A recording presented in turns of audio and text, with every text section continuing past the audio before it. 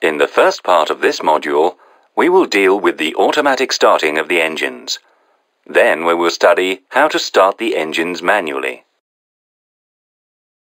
Engine 2 is started first, then Engine 1. Let's start Engine 2.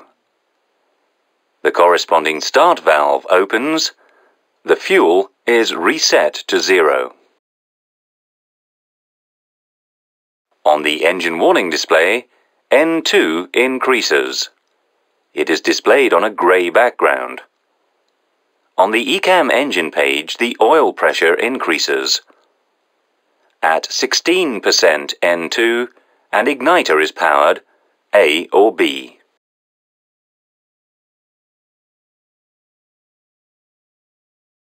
At 22% N2, the fuel starts to flow. We can see the indication on the engine warning display. 15 seconds, maximum, after fuel is on, EGT and N1 increase.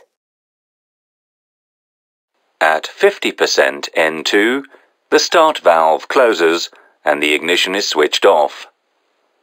At approximately 58%, it stabilizes and the grey background disappears, indicating that the start sequence is finished.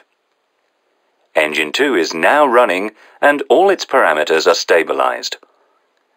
Notice that the thrust limit mode has changed to TOGA, and today the N1 rating limit is 94.1.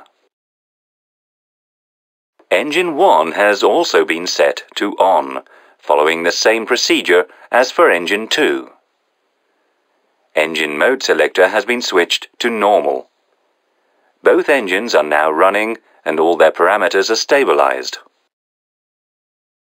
We will now see how to start the engines manually. It is described in your FCOM Volume 3 in the Supplementary Techniques chapter. The engine manual start push-button switches control their respective start valves. To start Engine 2, raise the guard and select Engine Manual Start 2 push-button switch. This will be done for you. On the Engine Manual Start panel, the on light illuminates blue on the Engine Manual Start 2 push-button switch, indicating that the start valve is open. N2 and oil pressure increase. N2 continues increasing to max motoring speed. At max N2, at least 20%, select Engine 2 master switch to on. This will be done for you.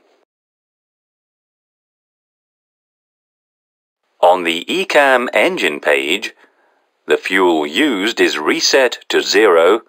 Both igniters are on. On the engine warning display, fuel flow is increasing.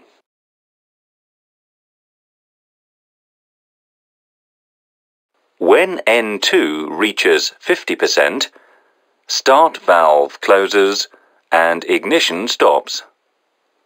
At about 58%, it stabilizes and the grey background disappears to indicate that the start sequence is finished. The Engine 2 is running and all its parameters are stabilized.